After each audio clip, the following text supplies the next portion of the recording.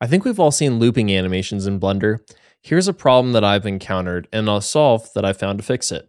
Let's say that I'm animating this cube and I want it to rotate on its Z-axis. I'll throw in a rotation keyframe. I'll go to the end of the comp, rotate on the Z-axis, 360 degrees, enter, I to add in a rotation keyframe, down to the timeline, V for vector. And all of a sudden, boom, we've got a cube animating in Blender. It's looking awesome. We're going to approach the end of the timeline and it's going to loop perfectly. No problem. Looks great.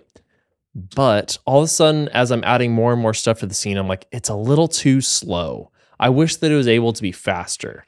And that's no problem. I could just come in and I could move the second keyframe further, and then I could come in, bring in the end of my timeline, and it's rotating faster. Still perfect.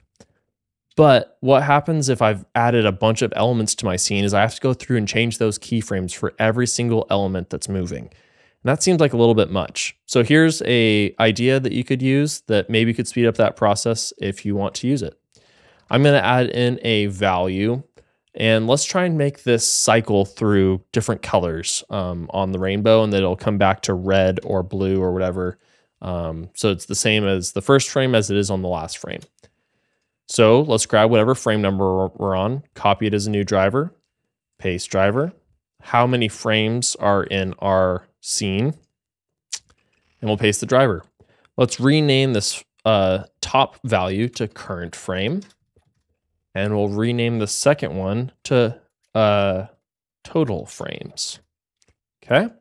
And then let's throw in some math because we want to figure out how far we are through our timeline. And this can give us a percentage, which is pretty cool. So we're going to use divide. 1 divided by 150, 1/150th.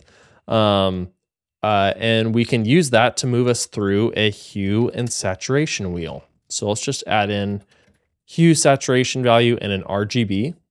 I'll come into the RGB, make it fully one color. And if I come in and add it to the base color, you can see that it's working there. And maybe this can help us visualize a little bit what we're going to be doing. So instead of RGB, we'll go to hue, saturation, and value. And if I move the hue around, you can see that we rotate around the outside of this circle. And when we have a value of 0, we're on red. We keep going, keep going, keep going. And then all of a sudden we have a value of 1 and we're right back where we started. This is exactly what we need. So let's throw this into the color and throw the color into the base color. And then let's take this, what's coming out of the divide, which is going to be a value between 0 and 1. It's going to progress up as we move through the timeline, and throw that into the hue. Now, if we hit play, we have the rotation. Let's clear the rotation because that's using keyframes, which is not what we're trying to do. But you can see that we're just now rotating through the colors. And when we're halfway through the timeline, we've got this color that we want. And when we're at 0 and 150, we're looping through, which is great. The nice thing now is I can just extend this, hit play, and it'll just be a little bit slower to complete the loop because it's just using math. It's saying the current frame that I'm on divided by however long our timeline is, which I think is pretty cool. Let's see how we could do that because we did the rotating with keyframes earlier. How would we set that up in geometry nodes? So I would do the same thing, bring in a value, duplicate the value. Let's bring in some math. Divide the first number by the second number. We'll take our current frame that we're on, copy as new driver, paste driver, total amount of frames, copy as new driver, paste as new driver. We'll bring in a transform, which will let us rotate. And you can see that it's doing that. And it's like, why is it rotating weird? I did not apply my transforms. So right now, if I go and I hold Control A, I can apply all transforms.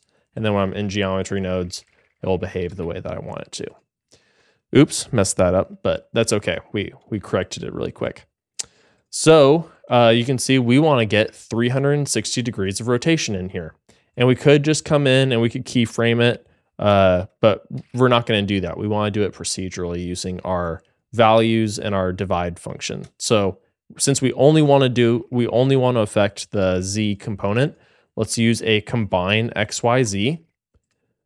But you can see that this is already a little bit different. This one has degrees in it. This one doesn't have degrees in it. So when we connect these two and I start going up, I'm not even at 300. I'm nowhere near 360, and I've already rotated around a few times.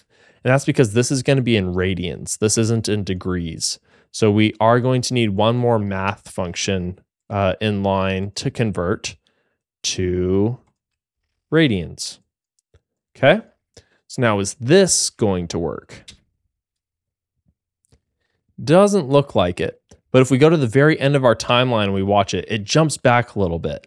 It's like, why is that? So if we think about it, we're outputting a value between 0 and 1, but we're trying to get to 360. So we're going to have to bring in a map range. And instead of going from, which we're getting 0 to 1, we want to go 0 to 360. So now if we hit play,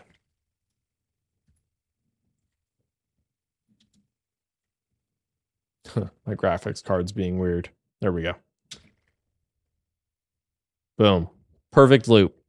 So we can go through that one more time. We've just got our geometry. We're transforming it. We want it to rotate only on the Z-axis because this is originally in degrees, but our combine XYZ is in radians. We need to convert to radians. Our range that's coming in is 0 to 1, but we want to send it 0 to 360. And we're taking our current frame that we're on and we're dividing it by how long our timeline is. And that's it. The cool thing is now both of these, we can extend our timeline or compress it. We can make this just 50 frames long and it'll work perfectly. So this is a cool little setup that I came up with, and I haven't seen someone else use it. Doesn't mean it hasn't been done, but I think it's a cool little trick. So if you're working on some procedural looping animations, maybe this is something that can help you out. Best of luck.